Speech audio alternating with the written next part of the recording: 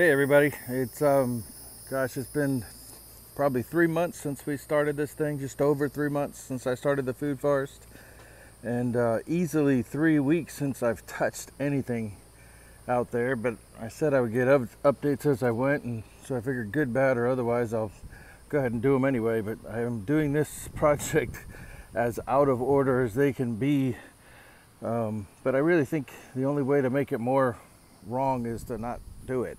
So hopefully that's a lesson, that even though I'm doing things out of order and catch as catch can whenever I can find the time to do it, it's coming. So a few weeks in without me doing anything, and I don't remember where I left off the last time, but on the way in, I'm not sure if that was there. I put just a little guardian wall, so there's some Suriname cherries, crepe myrtle, yeah, that's it. The other stuff was there. Walking through, the rain has been off the hook. It's been unbelievable how much water we've gotten, so I have not had a chance to do anything since it's raining pretty much every day when I get home from work. You can see the water level comes all the way up almost to the fence at this point, to the edge of the food forest area. I still have some plants. A lot more of them went away or got planted out, or I've given a few away, but there's a lot more that are starting to get root bound, so I either got to pot them up or put them out. So hopefully soon I'll be able to get them put out there.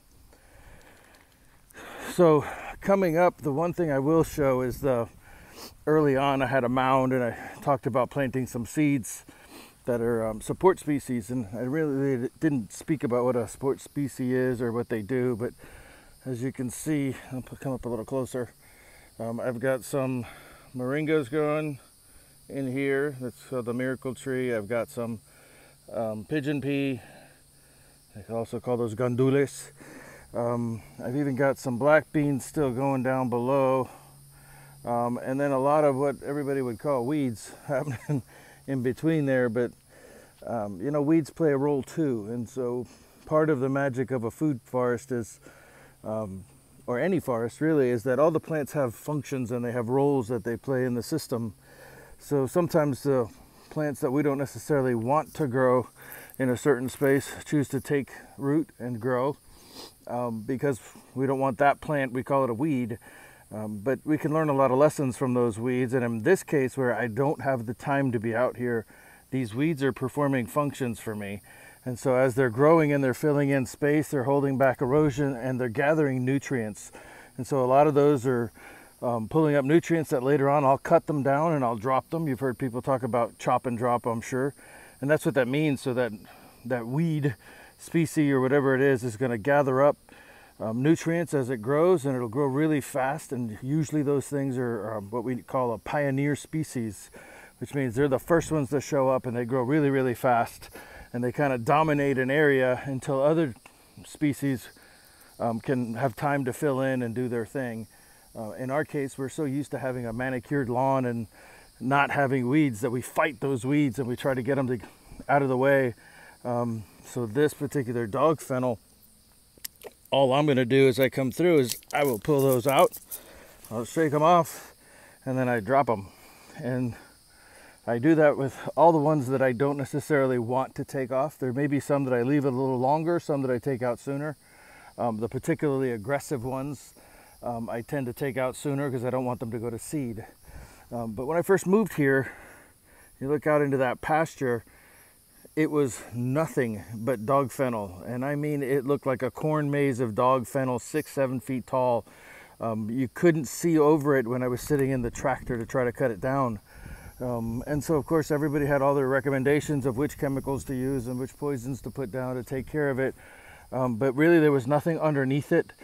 So taking it out would have just brought in different weed seeds or different undesirable plants. So all I did is I left it and I let it do its thing, and then I cut it down. And then when it came up, I cut it down again, and I kind of kept doing that. And then what would happen is the grasses would take hold and grow where the dog fennel would suffer and wouldn't be able to come back up. And I didn't let it go to seed. So now as you look back, you don't see dog fennel. There's a few here and there, obviously, but they're It's not the sea of fennel. The grasses have taken over. Grasses like to be mowed. They need to be mowed. A lot of the weed species do not.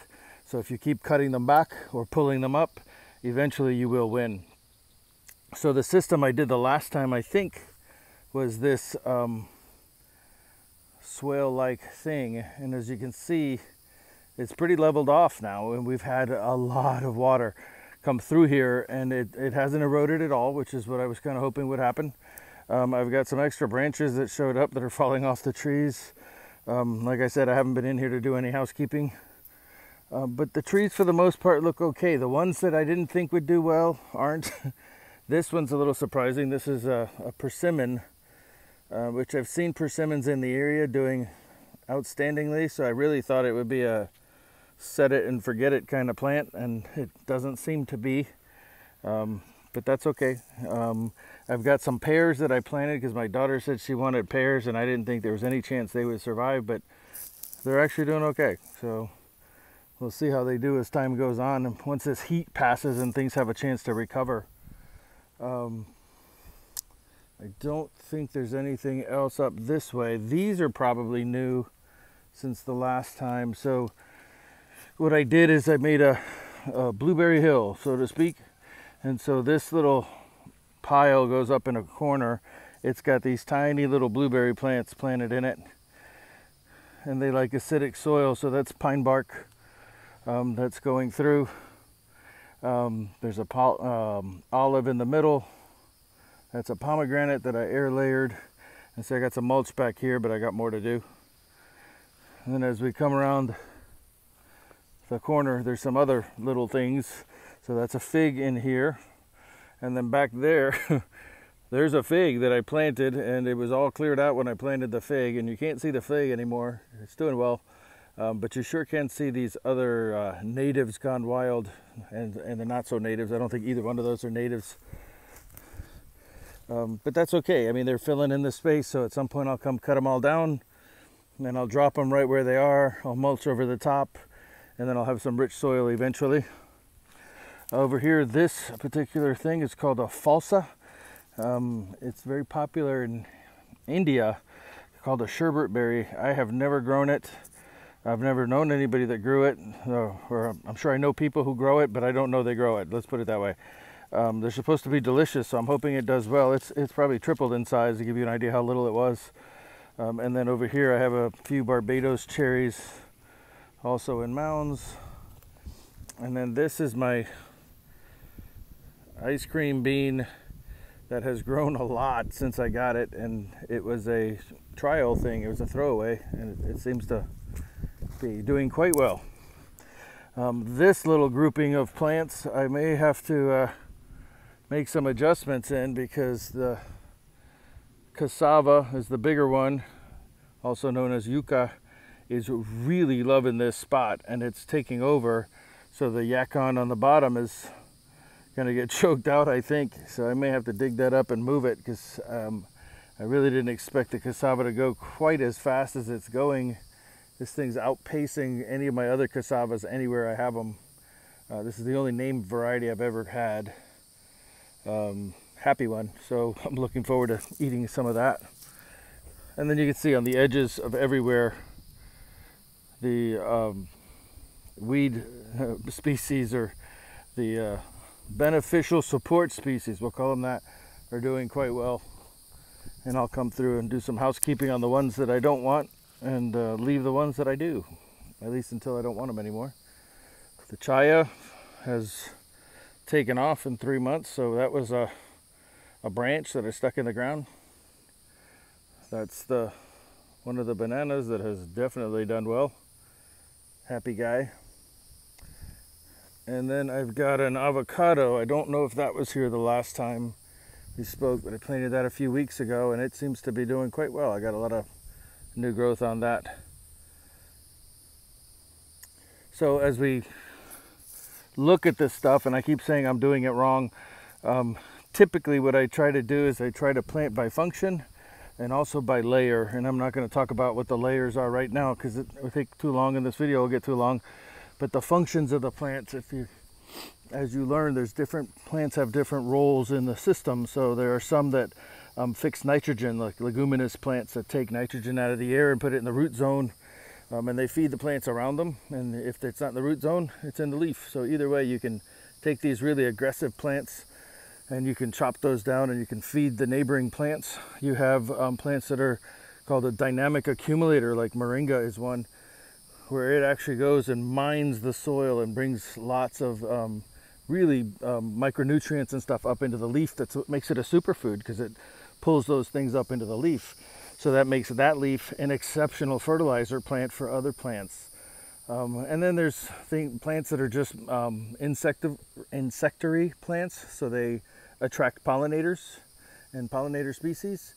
There's some that are medicinal, there's some that are edible, there's some that are just look nice, you know, that's a function. So sometimes aesthetics is important. If you don't like being in a space, then you're less likely to be there, and you might as well enjoy yourself while you're in the garden.